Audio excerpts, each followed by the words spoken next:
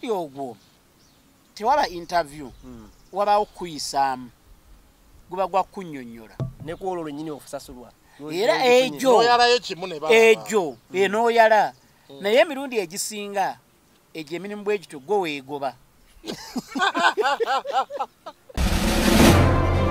bagaya babadde bafumba breakfast ne basindika amasefuliya agano agabadde gakola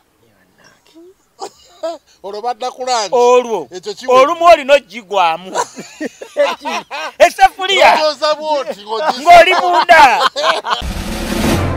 kabanka kananga bwe buti n'oteekawo n'oddayo n'oleeta emicungwa n'oddayo n'oleeta bingi n'oleeta cauliflower n'oleeta ki nakati byonna spinach biki kati ebyo byakujjawo nozaayo buli lunaku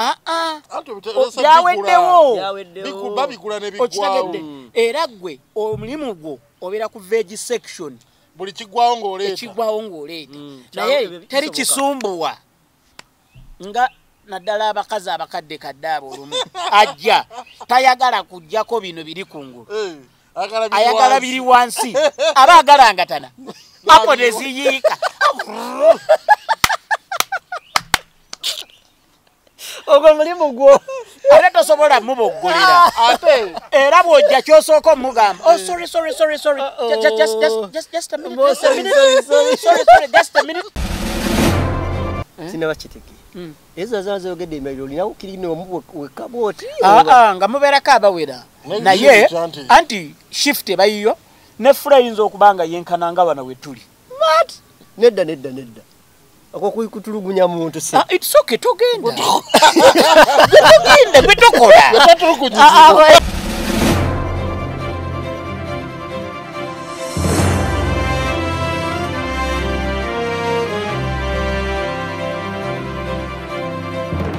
Muna Uganda wangalira mu diaspora, America, Canada, UK, Australia ne Germany. Ng'okyakola emirimu ebiri kwesatu okweyimirizaawo. Okola akaseera kawanvu, okola ku weekend, okola ne ku nnaku enkulu. Tolina kadde n'akamu okunyumyamu ne famire yo yadde okukiringa nabo. Omukisa guno nkwanjulira enkola ey'okukolera ku mutimbagano online business. Kolera awakaawo oba mu kifo kyonna kye weegomba mu nsi yonna. Awo nno ofuna akaseera n'abantu bo ng'eno bw'oyoola omudidi ng'okolera ku mutimbagano. Tekikwetaagisa bukugu bwonna. Abakuyambako weebali okuyisa mu mitendera gyonna. Okumanya okukolera ku mutimbagano yita ku www.d-flax.com oba tukubire ku +1 225 214 kolera ku mutimbagano ne babinojjo bakwebuuzeeko. kati batu babadde kuyisaawo ekyo omulabye andagala emboozi nyingi tubaddeko gyatandikirako tuwanirizaako nyona gye musinzira okukwatira mutulaba ku Uganda byogere n'abatulabira ku Vibe Life Yugi mwe banyemo balire ddala tusinzidde wano eno ku lwa ku Goers Garden. Yes, we tusinzidde era bwe tukolera olunaku olwaleero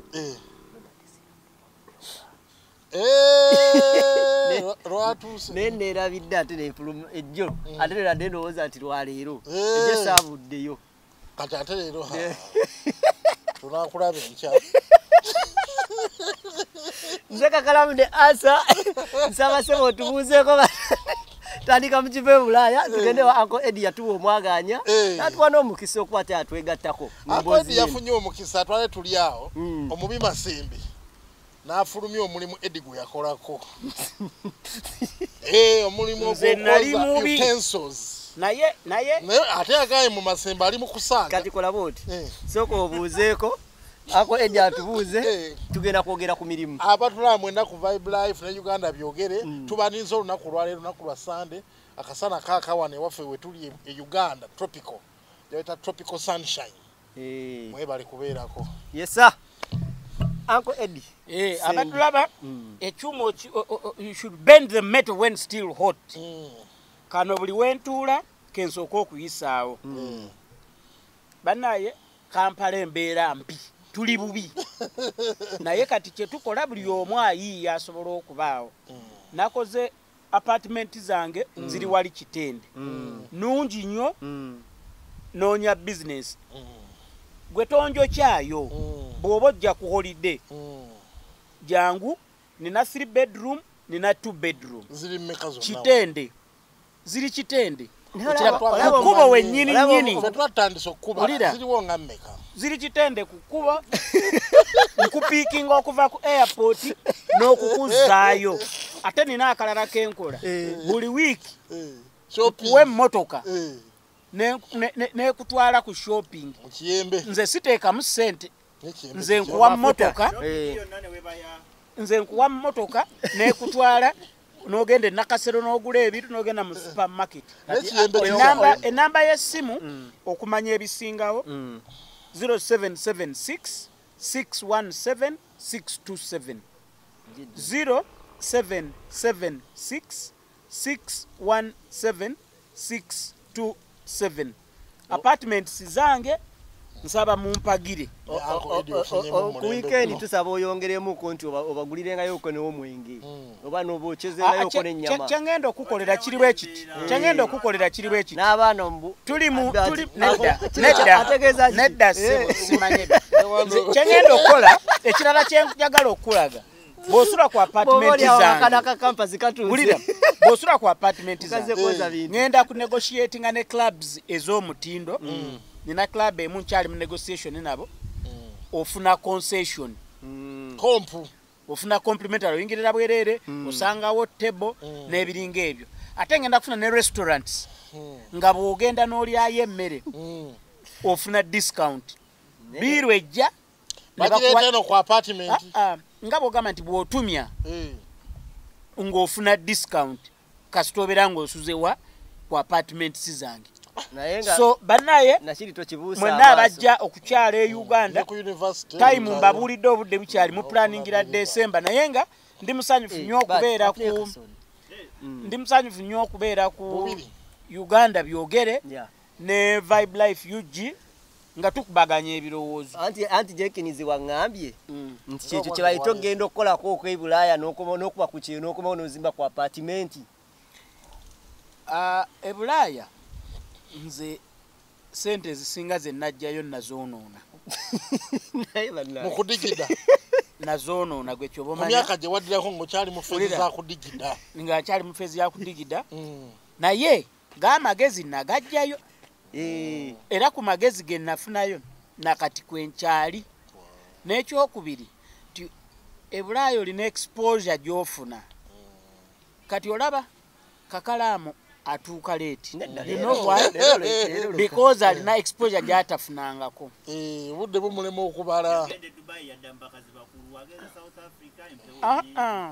alina kusooka kgenda n'akola n'okiyiga nti there is no excuse eba enkuba ng'etonya ogoba baasi ng'olinga kaweewo wabula omanyi ssaawa mmeka 10 ez'okumakya nga goma teri excuse you have to work okitegeera obeera misi gwenze nali fit era kyova olaba bino masembe bye yakoze oyo ali mu kusaaga n'afuna ne time ey'emodola gwe kyo tekinyamukwata gundi nteega mbuza ebibuuzo byo abantu basoose ne bampeereza ezimu ku feedback naye beebale kubeera nti batulaba waliwo omwami ono ekibuuzo kye yabuuza nyalankizanye buzanye ng'ensi ekiwulira tugende bulungi good morning obulamu bugamba ki nze Roni kakati olwayo mu Kiva Ebulaya nsaba ombuulize mukulu Eddy oba Jenkins nti omuntu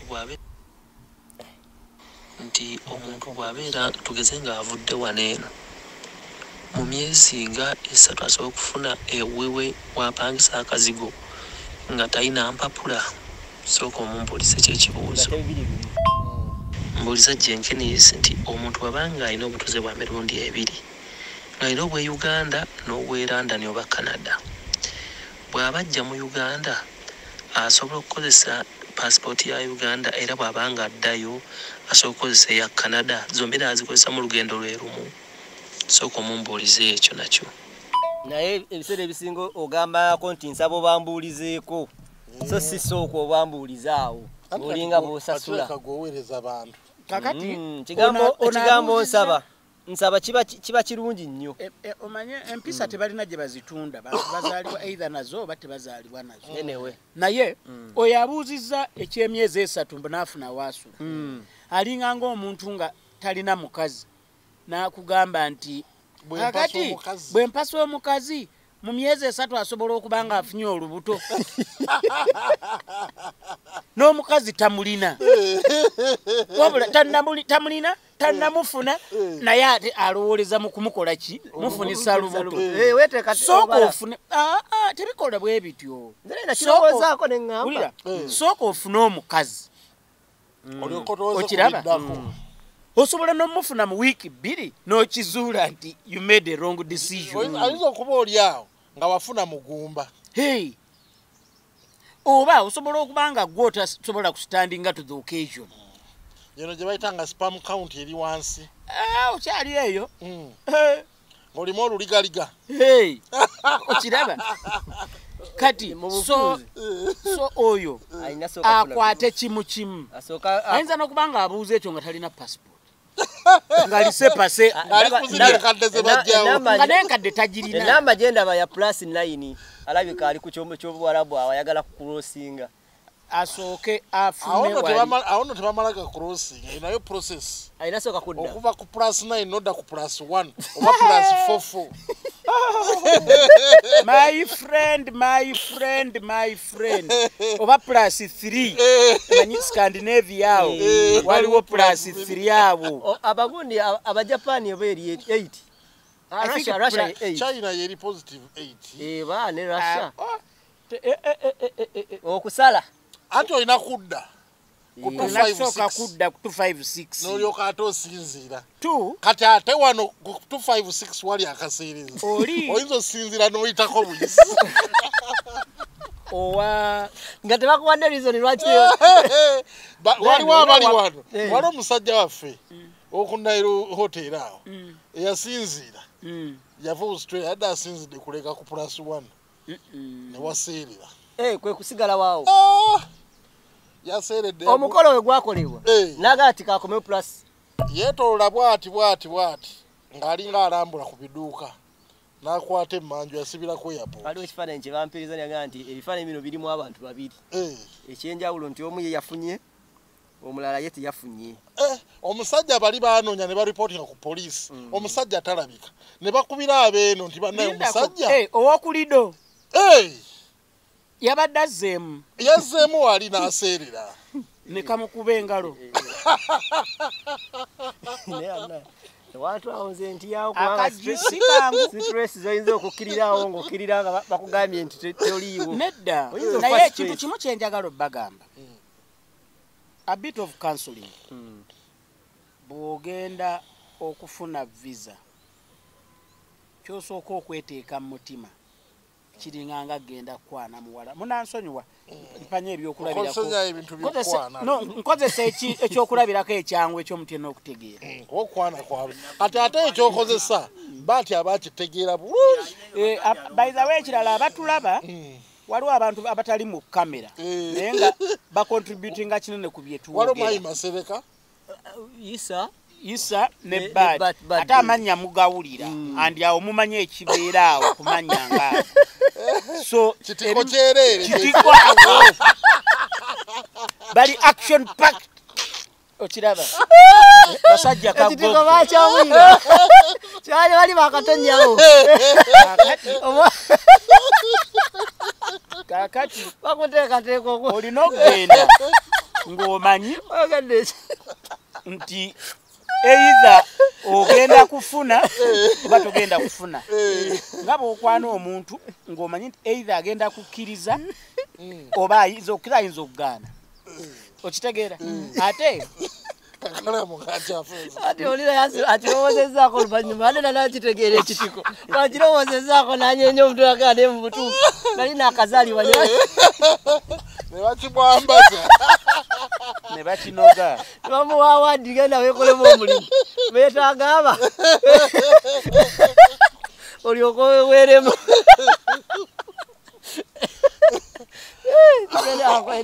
So, teweetaaga abantu awo kugenda nga olina conviction nze mazeeko nga n'ebijjo bitunze. Ekyokubiri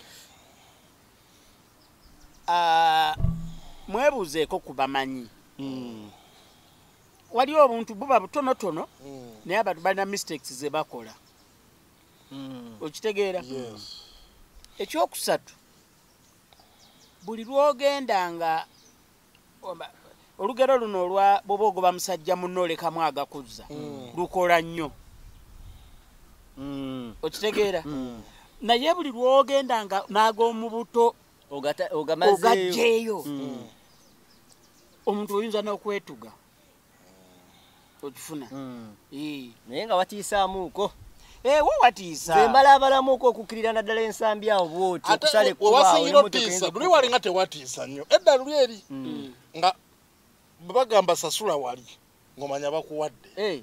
Luli nga visa osaba bwaba bakuwadde baga please pay the cashier. Visa fee. Then pick your passport at 4. Kati wano otala. Kati byonna osasula bwaba bakumye ne manerendo ddayo kweyiriba. Ate zitali ntono.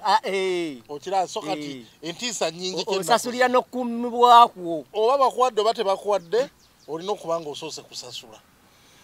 Abadde tugamba ku baana ba passport tugende mu maaso. Owa passport ekintu ekyo nsaba ngenda kufuna omuntu wa immigration mubuuzi. Kubanga one Uganda egaba visa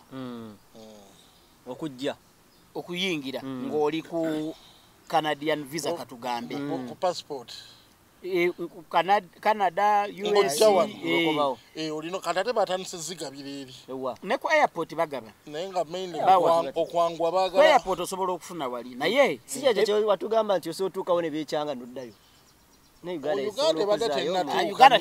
Uganda esobola esobola bw'obanga oliko bistory bw'obanga esobola kankubuulire ngenda kunyumiza story ate ezikuzaayo tofaayo tiketi ekuleete balitaani kambanyumize gaaya ali London bamukwata nga talina mpapula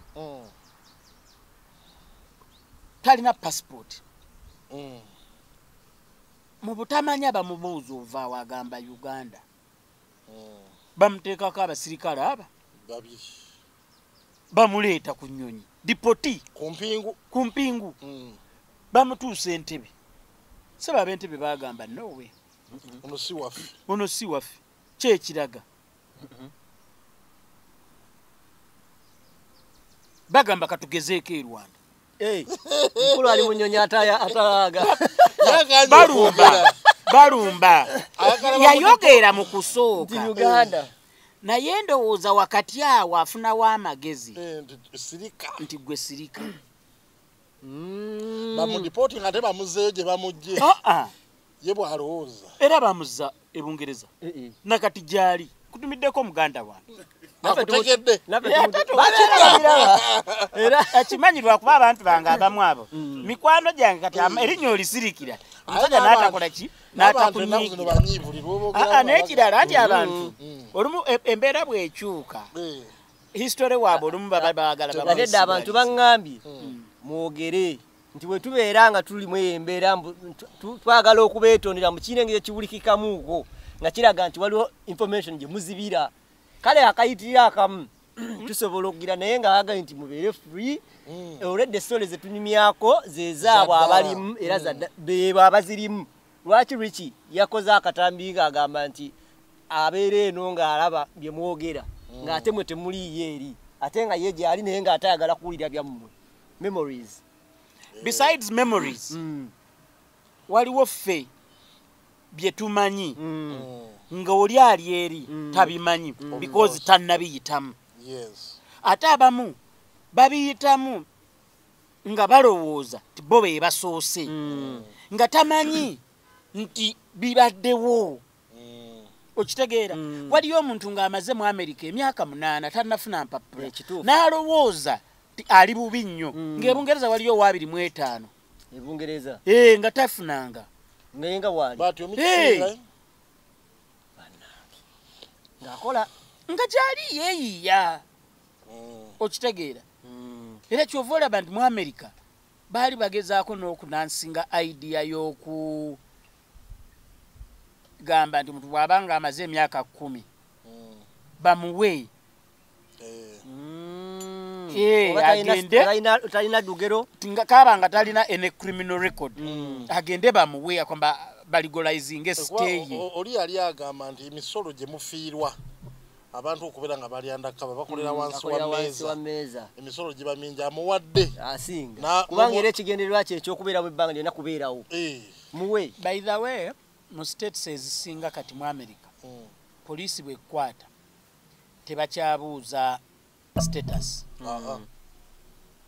bafa kukikwasiza bw'obanga si tekiri feto nnyo nga si kibi nnyo tewasse muntu tobadde na drugs biki biyinza okukakananga bakula nadda olumu n'omuntu asaavinga ne bamuta ekya status tekijjaamu kaakati nno tutandise officially tugenda tandikira ku mirimu olwaleero tugenda okwogerako oteeketeeke baganda bange asooka anyumya ogw'essowaani ogwo masembe gwe yatulaze akati kuba ate masembe wulira masembe awo waakola ndi sure shift ndooza yabadde ewedde wate wabadde bintu oba yaddamaliriza ng'awumba my friend ebungereza waliwo mu West End waliwo ekifo bakiyita Knightsbridge.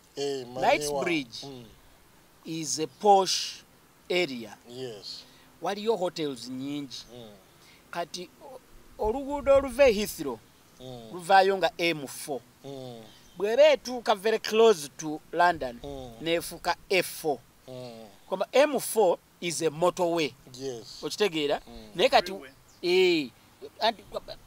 mu ebungereza motorway I think mu America ye freeway ne South Africa freeway yeri waba Patrick Kaboyo kakati naye kwamba balwakuba eruguudo oluva airport kuliko hotels nyingi abantu basulawo ne bagatta okitegeera kakati naye bagaye balina ekintu kye bakola wano wabweru nga kabeera katono kankiteeke Kampala buli muntu wayinza okutegeera nga bwondabye edduuka ly'okuluwa Omulimu nga wano wabweru bwe kafaanana naye bw'oyingira munda nga wagazi nga wanene okitegeera si hotelo ziri grand stand alone nga bolaba Serena eno kabeeranga buno obw'Abarabu obanga bolaba obw'Echina obanga obw'Echina nti wano oyingira mu kalyango waliwo reception wano naye nga bw'ogenda bwoti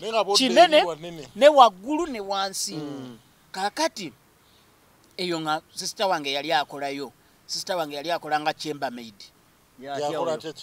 chambermaid yayala amasuuka yayala obuliri lwaki muyita chambermaid I don't know tubayita ba housekeeping department okay chambermaid neri chambermaid aba mu housekeeping department agati eyo kansoke mpozinge mumbanyimizeyo ka story waliwo omwami yali mwami mukulukulu mu myaka ng'agenda London akati mukyala we yaliyo ati nga omukyala akola mu bitanda otunda kwala naye ebyo ebitanda by'okoma okukola omusaala gye gukoma hours gye zeeyongera rooms mmeka gye bayita progressive pay kakati ate jukira people check out at 10 naye wabaawo aba checking out ale bangenda ku airport n'afuluma ku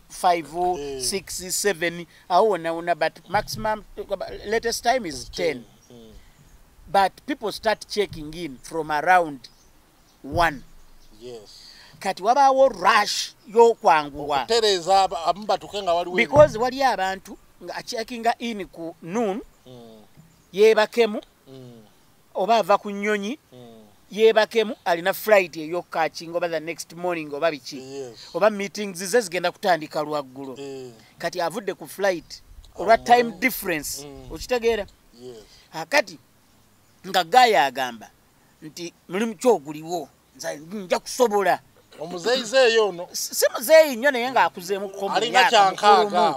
Yali nga kyana mu 5. Ate oyo aba muzeeyi okusinziira ku mbeera yali emukubye e Uganda. Yali yeesise. Yali akulubusi. Nga bamutwala nga mukyala wa mugamba tugende. Genda okole. Ngagamba ate ki nkola bwazi buliri. Ekyo nakyo nyalo obwange wano. Nga bagenda. Nga bamuwa bitanda. Bimeka floor number. Oba 17. Room 17. Nga pika. Nga akozesa amaanyi. Ate njala y'ebitanda bya hoteli yagala okuyewaffe yewaka. Kino kambagambe. Kino kankigamba abasajja abatakimanyi. Okulaga nti okwala ebitanda ebyo kwa mutawaana.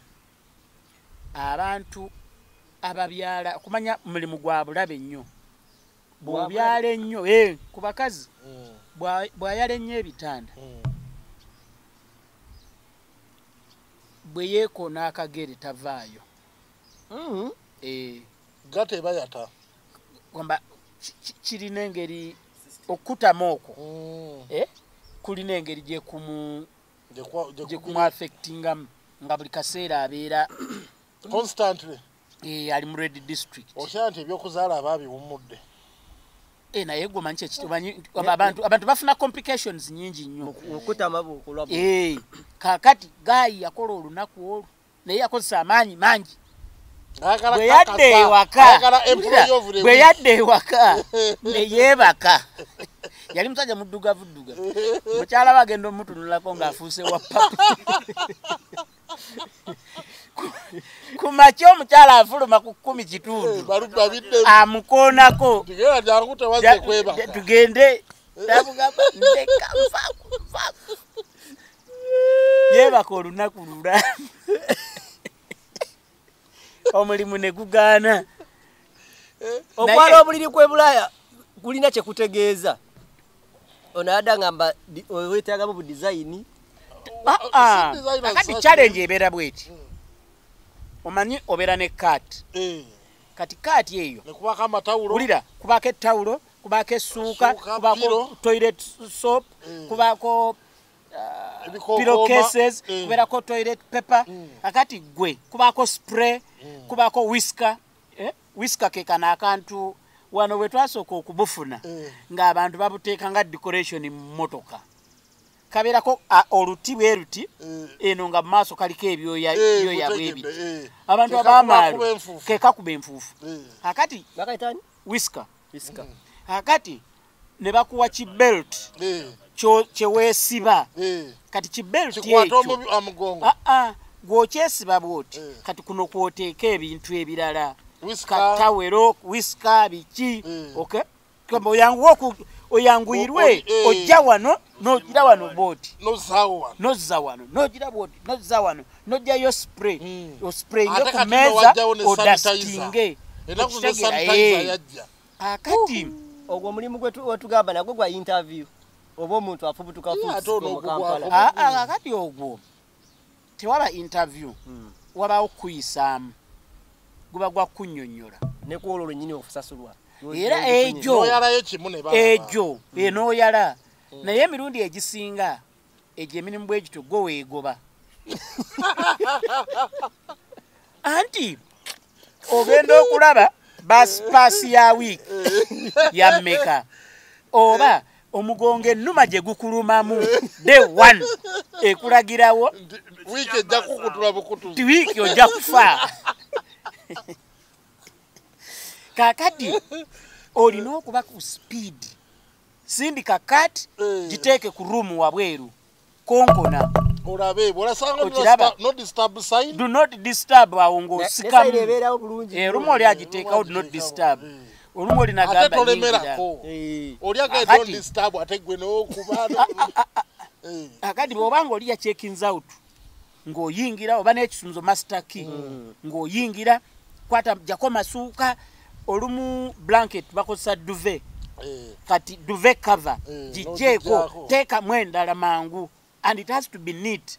Bw'omala ku kati eri kuliko ne huva no huvinga mangu no dira bin no emptyinga bin bin bag no gichusa no jamu ebikokoma no jambuli kimu bin bag eri gyosanze bin bag ogitegedde dust bin kabera ko ka chuma ngabola be glass nemba mwaka oli ne babanga yasudde mu busuzi ka chewing gum oli no kajja bakapira tebulabikayo nnyo si kintu kyabwe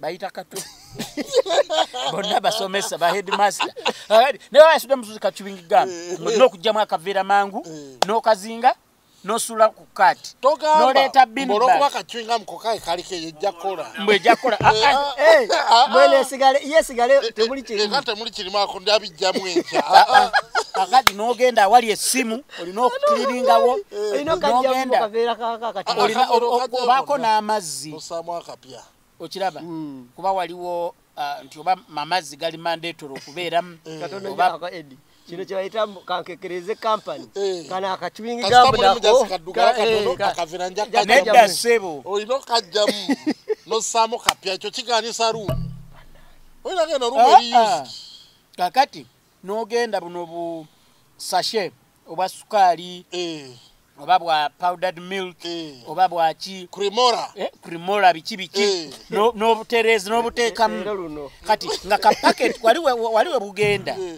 ngabo gandi ka sachet ka paka mwe bugenda kenkano babwe kati olino bupanga mu bulungi neat okay ate olumu otekamu white sugar ne brown sugar okitegeera olumu sweetener whatever naye ku speed sibya kugira n'otula mukko totula then no wipinga buli wamu era buli gyovaamu kati erulyedda byalinga bya peja kiki peja kalinga kantu nga kalinga bwandira by'essimu oba okambadde kati messaging ejja titi room 24 oba nge message ejja nge bazinga n'otunulako n'ogisoma kati nawe no typing oli n'omuddamu nga tewali masimu today you communicate and say room 24 is done room 36 is done such that nawo notikinga such that eri ku reception bwaba bagisa ku system teri ready kati flow gy'omala supervisor flow gy'omala supervisor najja n'agiyitamu naye no supervisor akola ki ayisaawo olugalo bwati abagufuna bati ate bazungu abazungu batono abalala bava mu Eastern Europe ba Romania baki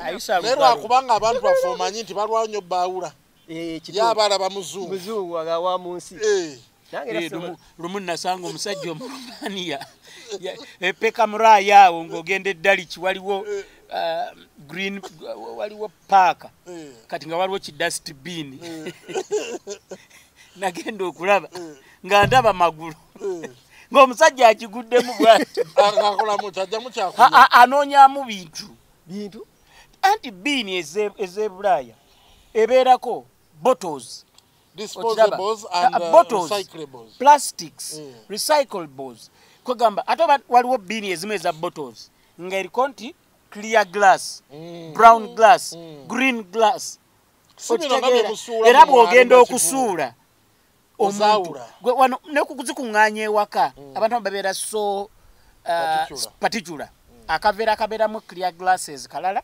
akabeeramu brown glasses kalala akabeeramu green glasses kalala kati bwatuuka okusuula ayawula kati waliwo bin ebeera nti abantu basuulamu engoyi omusajja omuromania nasanga amagulu ge gali ebweru anoonyaayo ebintu weewuunya omuzungu by the way waliwo ekizibu ekyajja ebungereza awo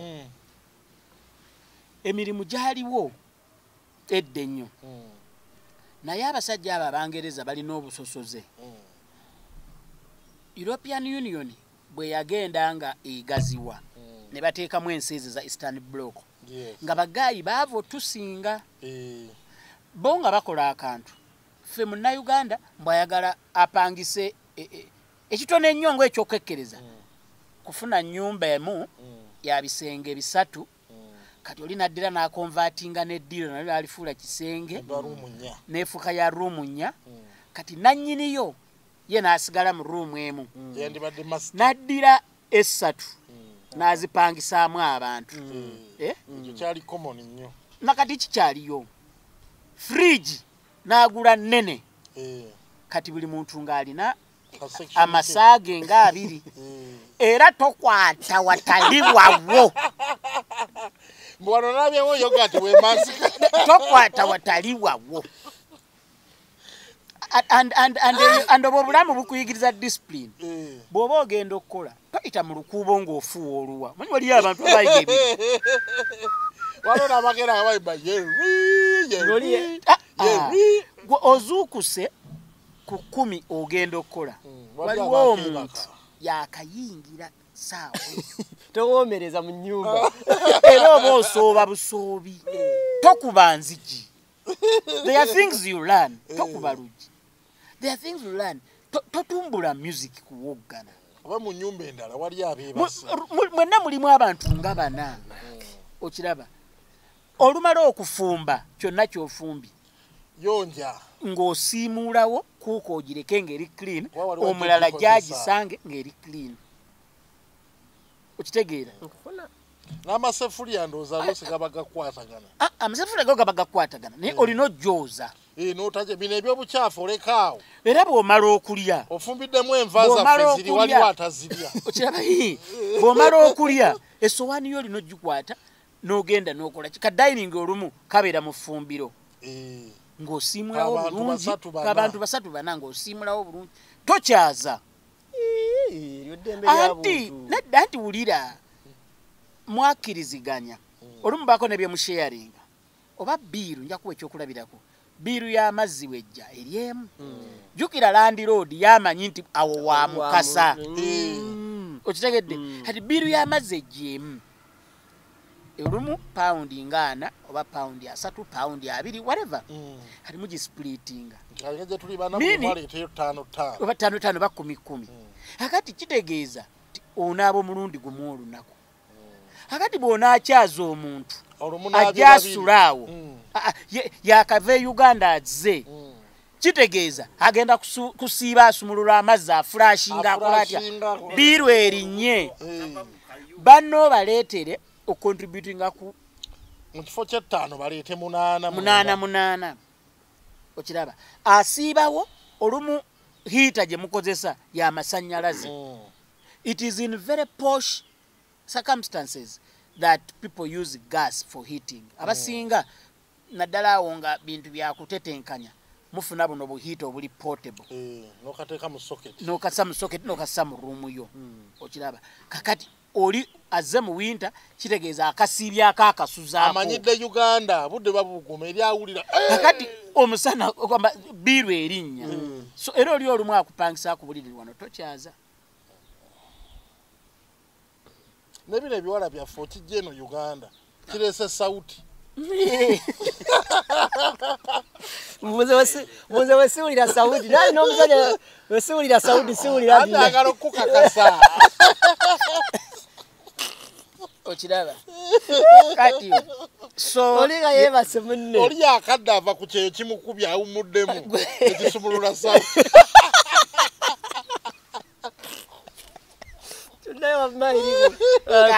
ogegiyite giriiko interview asaba bakulaga ng'otandika okuyiriba kakati so egyo emirimu nagyo kikola ki obadde otujja ku sistawo bamuyisaanije kyandibiki chambermaid yaliko chambermaid n'atwalayo no mbadde nkunyumiza mukwano gwange waliwo omukyala yatwalayo omwami n'agukola lunaku olwo ne gumuwanda naye kakati eyo hotel type eyo awayita ebbanga nadda yalina obutendo bungi nnyo omwami oyo yagenda mbanyumizayo yakiwumulanga mukasa yakiwumulanga mukasa agwe tato wakola yadde n'omulimu n'omulimu motoka gwokka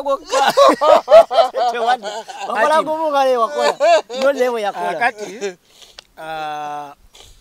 kati hotel bweru gye nali nkolamu naye ze zisingayo obungi ezo ezafulo bwe zityo nyingi bali bakulaakulana balina hotels eza buli kika okitegeera beyo yekusalako balina specialized hotels nga bwogamba nti Indian restaurant Italian restaurant balina just English restaurants Chinese balina ki kati leero emirimu egyo omuntu gyatuukirako nga tegiriiko interview kakati eje omulimu omuntu gwasinga okutuukirako nga tekuli interview gwa cleaning job watali buzibu wonna bwoba oyonjeza kati janitor awo yabeera wa mu toilet janitor yaba wa mu toilet tavaawo whatever the circumstances mukasa whatever the circumstances kabini whatever the circumstances janitor yaba wa mu toilet naye kitchen porter abeera cleaninga mu fumbiro nesi kwoza bintu byonna bikola ne wansi ye anti yaddugazaawo yayiwawo amazzi naye kakati breakfast ye time yasinga okubeera enzibu oyoza abaana nga baleeta ba waitresses abo okiraba ogwo wagukola nagukola ogwokoze ebintu anti kakati ogwo nagukola akati ngenda okyasoma nga wokuba nsoma bwenkola kakati ngenda ngufuna nga ebintu babireeta ku makya abazungu balya nnyo custard pudding atakitegeera kiringa bwanda by'obuugi naye akwatira emabbali eno abeera mu kabawulo bamusa mu bawulo nga bwandira bye buno bubawulo obubeeramu otsi cornflakes wetabix biki ebyo kakati ng'obukwata n'obufuula booti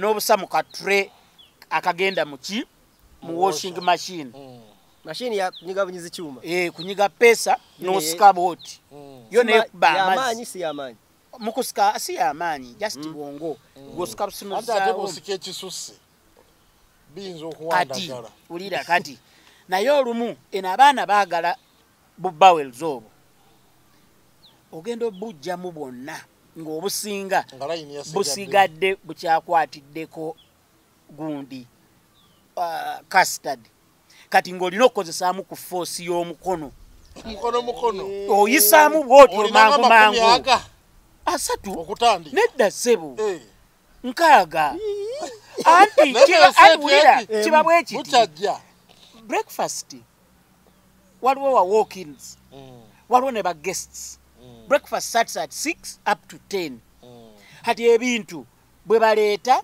ne batwala bwe batwala eri abantu balya bwe bamala okulya ne bavaawo ne bakiliyaringawo byonna ne babijjawo ne babireeta eno osafishe batwale bazeeyo bategeke tebe endala abantu abalala bajje balye okiraba ojja kunzijukiza n'omulimu gwe ngenda okunyumiza omulala gwa company bagiyita sunlight ekyaliyo ebungereza yali bromlaw nga laundry company kakati kijjukira naye awo wensooka okulabira n'okunyigira abakazi lipstick agaanira ku kikopo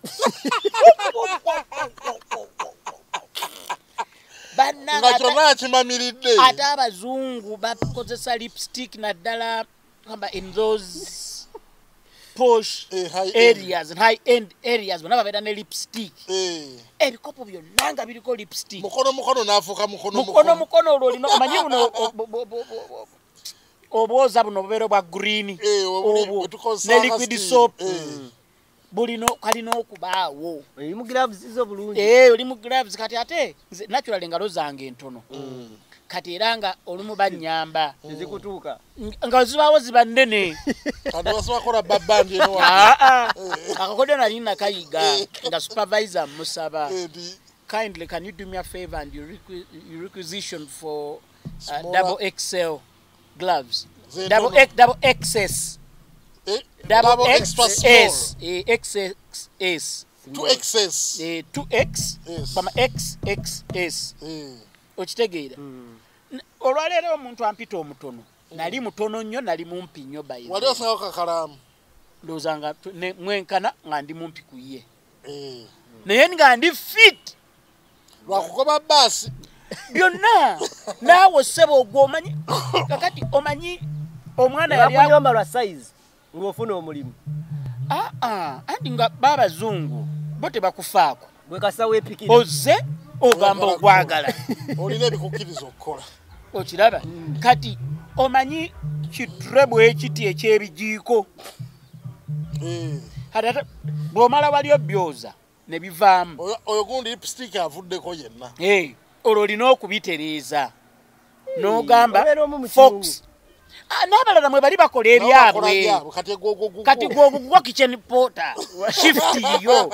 N'afumba ebintu akola gugwe. Akati breakfast bweggwa. Bagaya babadde bafumba breakfast. Ne basindika amasefuliya ago n'agabadde gakola. Olwo badda kulanja. Olwo. Olumu olina ogigwamu. Esefuliya. Ng'oli munda. Ate nno bw'otegendereza. Bw'wabaawo gaayo ow'effujjo oba atakwagala bulungi. Omuswahili kyayita kama muntu yuko na ubaguzi. Asobola okuyiwa ebimere mu sefuliya nga mwoli. Bw'atayiwa mu mazzi gotya. Kyonna akiyiwamu. Ogikwata otese ogibula. Eba nnene ng'akameeza kano. Nga mpanvu bwe. Nga mpanvu kati n'ogwamu. Kuba tosobola gyoza. N'ebigere. N'osooka ogikirininga bulungi. Oba mugamba boots. N'ogikirininga bulungi. Nebasupabayiza bakitegeera ati ogiguddemu. Ati era bw'omala ogyoza kati flow. Flow wabaawo awantu awali outlet y'amazzi. Kambabuulire kino. Ebintu bingi ebibeera emabega w'amafumbiro. Kyova olaba there are very few restaurants with open kitchens, kitchen areas. Okitegedde. But olwo n'omala okukiryalinga ago amasefuliya. Singa mwalabye baleeta omanyi sausage. Baziteeka mu buture bwe buti. Nga mulimu ka oil katono. Kati sausage olumu zisiriirako. Kati obwo buture obwo babaziteekamu ne bazipayiringa bwe bati. Kati ne bassa mu oven. Olumu naddala Ebungereza bo sausage zaabwe si za kudipinga mu butto nga ffe wano. Bo baziteekamu nga gayi olumu n'aleeta ka brush akaliko oil n'amuyisaako bw'ati. N'agituuzaawo sausage ng'oba 30 n'abuteekayo. Kati shift eyo bwegwe ya breakfast obwo bonna babuleeta. Obugyeko obusirivu buli okoze bulungi. Kaddewo ng'original n'obwanika. Kaakati ate n'oyanguwa okubeera in time for lunch. Okuwumulamu ng'owumula ku ki? Ate olina okusiimula wansi. Andi nkugambye wakoze wali nga breakfast bwe bali abo baleeta ebintu bwe bakola ki? Era womalira breakfast nti saawa 4 kati n'otandika okwoza byonna olwo ebikomyeyo bya breakfast ne bakuwa n'ebya kitchen byonna amasefuliya biki bijalo then n'otereeza ne wansi. Amazzi gakiri ekibaafu ekitamu ekiri. Ne dishwasher esamula amazzi. Ate jjukira kati buli sowaani ejja ebisigaddeko waliwo wali kibini ekinene mwoteeka bwe kijjula. Aye nakyo olina kyemputinga. Kijjula yo no kyemputinga n'ozisitula n'otwala wa olumu wabawo kakaati awo kwoteeka n'owhiringa wabweru oba awantu woteeka. Kati aba collectinga bin garbage oba n'abisanga. Kati then n'okola ku lunch. Olwo oyingira saa 6 lunch etuuse. Lunch n'etuuka. Zonna sawa zo zibala. Noddamu rush eri.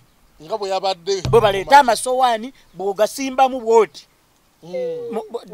Woyasa waliwo gundi yonna. Tewaba naye kiyinza okukostinga omulimu toyonoona. Tomalaga yasa. N'ekirala it is very irresponsible Tuti hao. Oya kuletedde sowani 15 bwezi. Dishwasher weri olina kwata bakwasi sowani nozisimbamu bwoti. Nosimbamu nosindika katre. Nosa kamera kali fixed bwe kati. Sowani tena omala okateekayo nolaba biki ekiriwo ekingi nti bikopo oba glasses. Ne glass nga kuba lipstick. Bannanga abakazi ne lipstick. Mubonyabonya abantu ababeera wansi eyo. So ogwo gwe gumu ku mirimu. Tegubaako interview. Tebanyoma size. Tebakola ki. Kasitobera ng'osobola. Oba ne apronio. Ulira oba ne apronio. Gyosiba bulungi wano nobanga tokola ki. Ate kikofiira. Eno wansi toba na kikofiira. Kitchen porter olumutaba. Nenga akasente ko kanyuka nako samu zozo. Nedda sente. Basasula buli lunaku. Sente either basasula weekly oba every 2 weeks oba mwezi. Nokubisa mwawe Uganda. Kakati Uganda obo kyabiriko. Kati kankubulire. Kubisa ate obo ko. Emirundi egisinga cleaning jobs ezo zibaza sente ntono. Naye nagufunako ogwa sente nyingi. Ekyegeza tewakola gumuguka wamuoka. Experience ngenda kubuuza era kijja kitya Masembe okubeera nga amaze almost 3 years. Awezeze 3. Ngambye almost. Tanaweza Masembe. Kala awezeze omwaka nga gumu n'ekitundu. Nenga omulimu gwali gwebu. Alinayo gwajjajawe gwe yategekayo. Kati nkuzaayo wali kugaaya yabuuzizza mbu myezi 3 bwengenda nsobola okufuna ewange wembeera. The ball game when you go is very different. Nedooza gwe gumu ku Masembe gwakola ogumu. Ulira anti osobola okufuna ogwo. Osobola okufuna ogwo. Nze nalinako ko kyamaanyi kyo kyanne tegeera. Kuba muntu aliwo amaanyi kati nkulaze kati ngenda kunyumizaayo mulala gwe nafuna. Gwalinga bayitawo Mogate. Mogate is N1. Central London naye nga N1 oba otandise okuba nga afuluma mukko. Nga bwe wandigambye ndoza N1 eringa bwe wandegeya. Ng'ovudde mu Kampala division otandika Kawempe division kind of okugezako kiteeta close to home.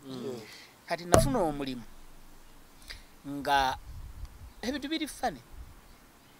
I think oba yali bank. Naye ng'egimu ku mirimu gyenkola wabweru ekizimbe kiri nga kirina railings. Railings. Railings. Olaba ebyuma bibeera ku bizimbe wabweru. Ku madaala ng'okkirira naye nga bya gold. Ebiba binyirira ennyo. Okay?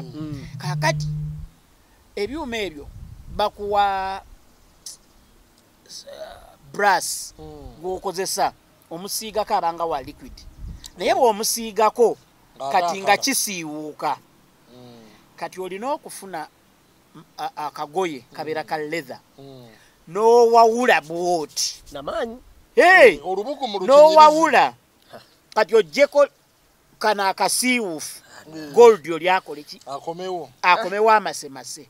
Naye ekyo okikola nga muli mu -2. Weather. Obunyogovu. Okitegedde? Ng'obudde bunyogoga.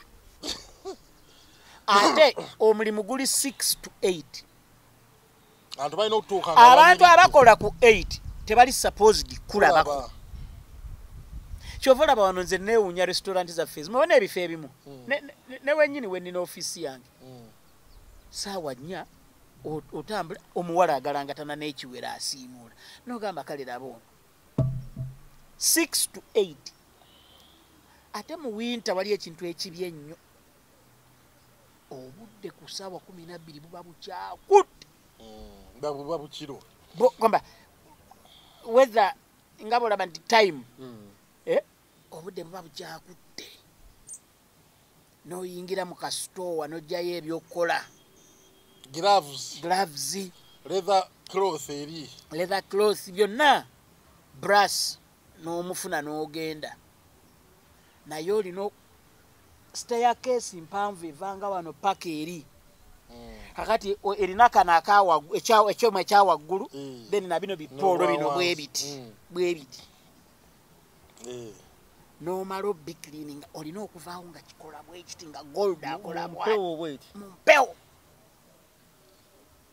ogenda okuwulira nga amatuto kyagawulira nga ganyogozedda okiraba ate novaawo awo kati nga bwenvaawo neŋŋenda nsoma naye nga ninawo time nali ntandikanga ku 4 wabula wano nvuddewo ku 2 naye nga ate ogwemuwa distance nga si mpanvu na connectinganga tekira ekyaffectingira focus yo y'okusoma wonna kakati olina okumanya ekyakutwala oba nekyoyagala embeera eriwo eringanga bwolaba omuntu asoma obukulu it's up to you bw'otasoma ng'ogwa bw'osoma ng'oyita bw'otakola tofuna akati ate nga bwenva eyo neŋŋenda n'ensoma nali nsomera Tottenham Court Road awo kati ate nenvaawo neninya neŋŋenda Handsworth West London ng'oyisiza ne Heathrow nga yewali supermarket mwenkola. That's one of the jobs I used to do. Ngeyo ye Monday to Friday. Supermarket wali okolamu. Supermarket nakolako ku cleaning. Then nenkolako ne mu veg section. Veg. Olondamu ebyononese. Veg section. Ngenda banyumiza ebizibu ebiri mu mirimu. Kakati tuleetera okutandikira. Oteeka oleta ogenda mu store. Nojjayo apples. Nojja nozipanga mu masa. Mu trezazo. Box ogireta namba. Nojetiba omuntu omu. Ogiteeka ku kati. Ogisa ku kati. Kati nejjula nogireta bulungi. Abantu bakugamba kimu nti amaanyi g'olina mu naye nga sinaba kitegeera genda mu maaso. Kakati noleta apples, apple section noziteekawo. Noteekako making sure nti tag weeri in the right place. Then noddayo noleta celery, noddayo noleta cherry tomatoes. Cherry tomatoes bwe bunyanya buno obutini kabanga kananga bwe buti. Noteekawo noddayo noleta emichungwa, noddayo noleta bingi noleta cauliflower, noleta chi nakati byonna spinach biki akati ebyo byakujjawo nozaayo buli lunaku. Byaweddewo bikuba bigula ne bigwawo.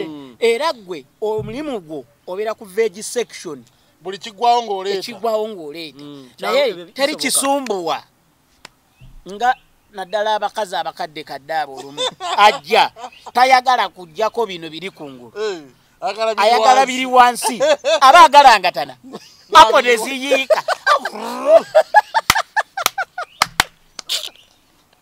Ogwo mulimu gwo. Ate tosobola muboggolera. Ate era bw'ojja kyosooka omugamba. Oh, sorry. Just a minute. Sorry, just a minute.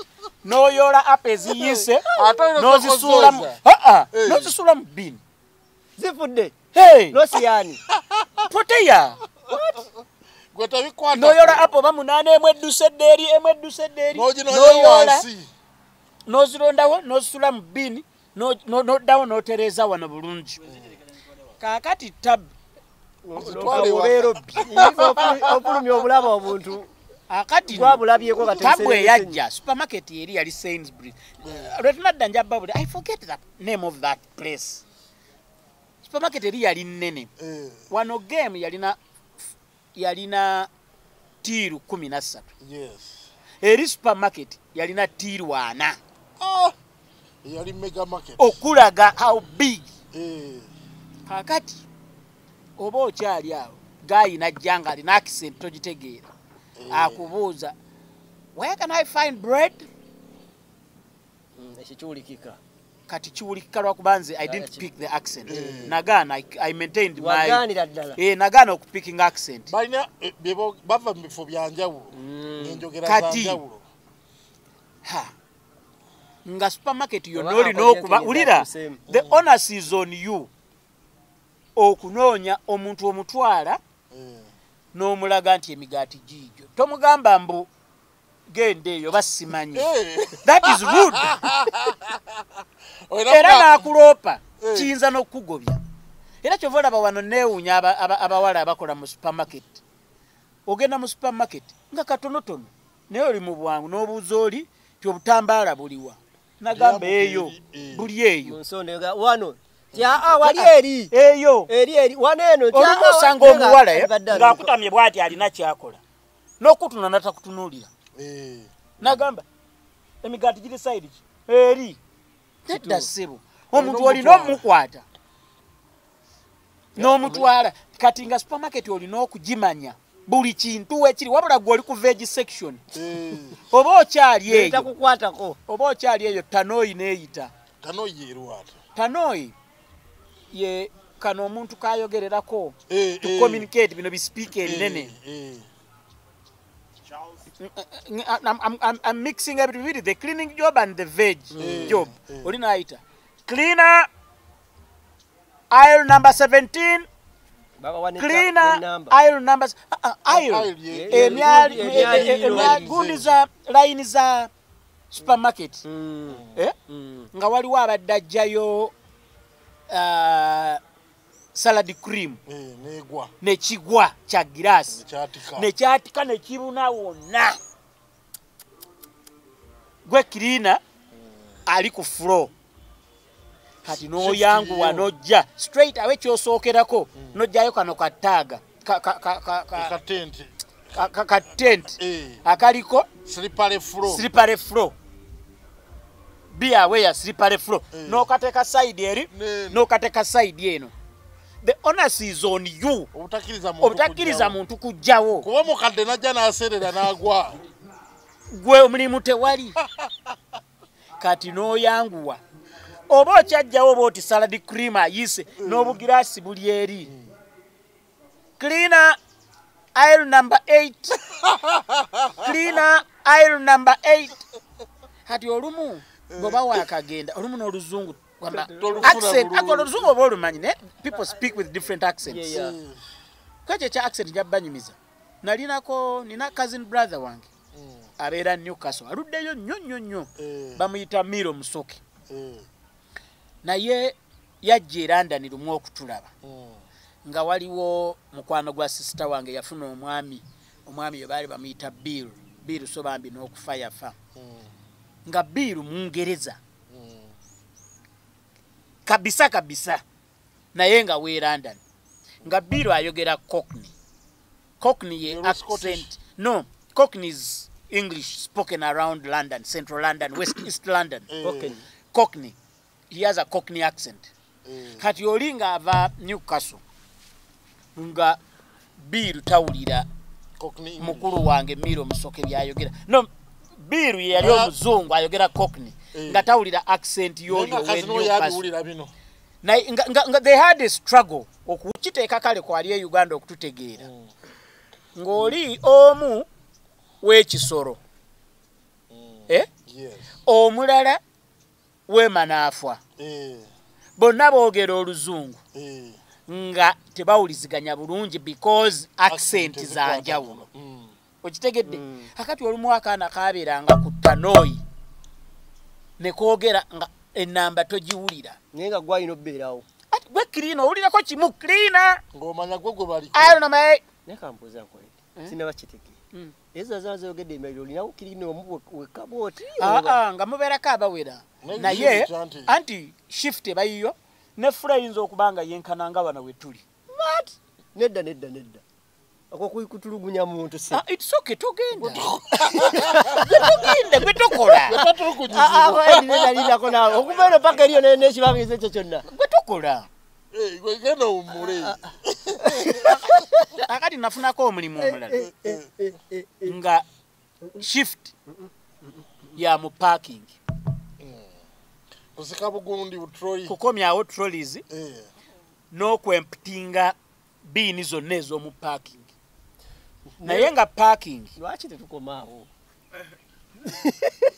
tutandikirawo emirimu mingi emirimu mingi naye njagala okuyisaawo omusajja wange bamuyita Ayatola Muganzi oyo namubagambako lwaki muyisaawo lwe tunadda njabanyumiza yampa ku mulimu nga nkola Saturday ne Sunday yalina car wash parking is in East London na yenze ngansula Dulwich mu South East kati nganva Dulwich nengende parking okola okiteeka wabula nkola nsoma Monday to Friday nina ogw'okumakya 2 hours nina n'ogw'ekiro mu West London wakati awo nensomawo ate ku Saturday Sunday nenkola nga bwe ngenda ku party yonna bisale byo London yali mulungi nga community ekyali tight nga house party ziba nyingi nga bwe mbasiimiridde olutuula bwendi nga nebaka ng'olutuula bwendi nga gwafuka akasumagizi era ng'abamanyi abagamba oyo tomukkiriza okutuula mu bulumi bonna bonna bwe wayitamu obwo okoma weno n'ozidigiddamu tewazijjukira anti nga olw'obulumi buli bw'oba oyiseemu n'ekkomera ly'obaddemu odda kaneeyozeeko ennako tugenda tandikirawo wiiki ejja naye mwenna be twali nabo ebiseera ebyo mbakutumiddeko nnyo njagala okutumira sister wange Harriet Naume Senteza yes oyo sister wange oyo mwogerako nnyo because ye yanyaniriza Ebungereza naye yakyaliyo njagala katono nnyo kamalukisa abantu bange njagala okukoonako ku musajja wange James Muwanga musajja wange nnyo oyo twali naye mu Sunlight era mu episode enaddako mwasimulanga mwembi Sunlight kwali kusimula Sunlight ye laundry episode eddako yakubanyumizaayo twali tukolayo ne James Muwanga oyo waliwo ne family bali babayita bakasule waliwo omukyala yali mukyala mukulu ennaku zonna mulabako bambi mukyala Kasule mwami Kasule yafa mukyala Kasule baali balibeera Lewisham mukyala Kasule yalina muwala we Yvonne Kasule ne mutabani we Brian Kasule Brian oyo yali kyali wange abaana abalala bo baali bato kubeera nina mutabani waabwe gwe nasanga nga ye n'okumanya tamumanyi family nyingi waliwo ne family y'abampeke mwalimu Christine Mpeke Sam Mpeke Sam oyo njamu babuulirako yankolerayo ekintu yalina emmotoka n'agimpa n'aginjazika n'engikozesa cab nga tanzijako yadde ekikumi bamuyita Sam Mpeke yali abeera Deptford DEP Ford Deptford ne Esther Mpeke family nyingi kama abantu bangi njabuuzaako mwami mukyala Grace muganda wa Engineer Lwasa ali mu UKAO ne Richmond ono waffe wawano naye nga betumaliriza bannaye nziramu okuyisaawo akalango kano bw'obanga oyagala okusula obulungi nina apartments enamba nyangu nnyo fully furnished buli kimu mwekiri TV amazzi tosasula amasanyalaze nkuteerako agasooka ga $5,000 goyingira bingizi nangoyezo okiraba and there are so many extra services ate olw'okuba nti manye embeera omuntu gy'obeera ovuddemu nze seeyisanga bannayuganda abalala there are certain amenities zenkolaki ne privileges zenkuwa ate bw'oba oyagala nze kennyini nedda temuteekamu bw'oba oyagala nze kennyini nkuvuga nzija ku kisaawe nenkukima nenkutwala nenkuwayo ne offer either nze oba driver n'akutwala ku shopping si kusasulira shopping kuwa motoka ekutwala ku shopping n'ogula ebintu byo byonaalya naye microwave toaster byonna fani coffee maker buli kintu wekiri bulungi ziri kitende walungi nnyo enguudo kati waliwo Southern Express waliwo Northern Bypass oconnectingirawo mangu you are right in the middle of airport ne city okay walking distance is 1 minute from ebikono tebiri eyo yokka gye muli ne ku Uganda byogere sebe ebikono bibako omwana akola akantu okutta weevuddemu obusente bwo okoza apartment zikutunuulidde ozifunira akatale awo omwana wakyusizeerya weewonya okubomba kuba kati emyaka gye ndimu amaanyi sikyalina entondo si ntondo maanyi omugongo wulira maanyi weeru unless abali mu white collar jobs ate nga batonomu batono unless abali mu white collar jobs abasigadde bonna maanyi gakuyalina okweyimirira kyalamanyi ali mu white collar job. Yeah, she's a care assistant. What? Awo nawo tujja kutuukawo. Kigeza bwana mayinja talina nnyo kyalo. Mukasa. Mayinja mukwano gwa. Badenya kunyonyo. Nedda. Kale twagala abasajja bange waliwo abasajja abali London awo namusajja Kukuli Suleiman Kukuli asooka maliza Kukuli Kizo Michael Chris waliwo gwe nabire James Muwanga Michael Kinene abasajja bagala kusebandi bonna ne Kyankumandem ali London ali London awo ne Gavana S Efron ebula mutuka ne bonna bali bulungi Gavana S ali London naye abdabo London awo yangamba tayagala kumujjukiza bikadde then mu America ntumira ku musajja Grace Kamata agenze Boston leero ne ntumira ku Champion Marvin yes sir General Megadi timwebale bane kuyamba nnyo omuntu waffe twabaka baweereze bamuyambye muti settlement egenda kuba nnungi era omusajja agenda kuba bulungi musajja affe case wamuweereza ebintu awonti nyakola musajja kuleni kagamu omulondo nyamu omulondo ogwekwesiga ogwokunaba ogwokulya n'ogwokunywa mwanga mwinayo muyisiza obubaka bwammwe wangi era ne mungamba buli wamu muyisirawo ebyo nze omuntu eyakagenda amagezi gemmuwa kunoonya mulimu kozesa contact zonna naye onoonya omulimu lunaku lumu yakoleko ku show nga yakwogera ng'olina emikwano mingi ku Bulaaya kisobola okufa balinga ng'ovudde wano era wawe oyinza osalirawo nti odde wano obudde wali omunnayuganda muzibu wa kumanya bakyukanga mota ate n'ekirala waliwo abantu abalina ekizibu bye yabonaabonamu kati bino byembanyumiza ate abantu abamu si bye bayitamu okitegeera era waliyo abatakoze na ku cleaning jobs okifuna buli muntu alina engeri ze Katonda amugerekera buli muntu amugerekera waliyo abalala kati omuntu asobola okutuukayo oli n'abeera very friendly n'akuwaawo okusula n'ekyokulya nga ekyamazima naye nga takuyamba ku kufuna mulimu n'okoneraawo osula olya onywa takusa ku pressure yonna nenga link olino zekolera takusa ku pressure yonna nti link job link olino nga takusa ku pressure nti obaleetayo ku ssente akama tuvayo wano muganda wa ojja kutereera kati bintu byetaaga kukwata mpola olina okusooka okutereera okiraba era nga nakuwa comfort ne mugenda nakola akantu Ebulaya akantu abantu ke basinga okukola ng'oli ali friendly genda naye mu supermarket ye naagula byagula nomale nagamba tuyitako wano section y'omwenge nagamba tofaayo k'omuganda badwaiza ate ebiseera ebisinga y'abatanywa olumu nga yetanywa oba najjayo yekicupa emu nagamba akwata akabokisi naye engeri gyeri nti gwosiiba waawaka jayo obubokisi bubiri nogamba kangezese ku kasiteera atwa oba badwaiza oba ki naye obubokisi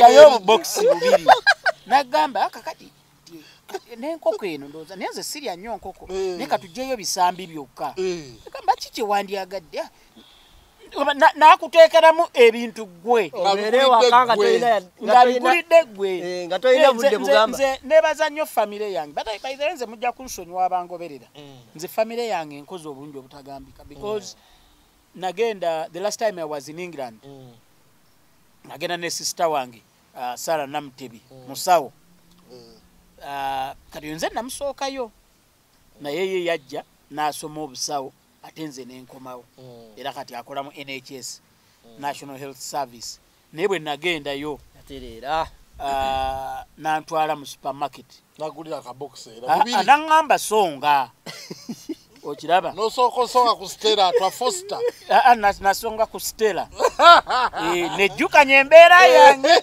era mu box obw'obucupa nembuteekako oyo aba munno nangamba buli kiri njagala ate mbemanyi oyo kati ali mu mbeera gwakyaddeko obukyazi naye nazze okubeera wa bikugulira ebyo era wali abamu era asobola obbikolera okitegedde era nakwa naidi atigenda onoonya omulimu ate newabaayo oli nga ye anyumirwa mboozi zo zibadde eno aludde okujja kati ebyo ng'abikola tayagala ove nawo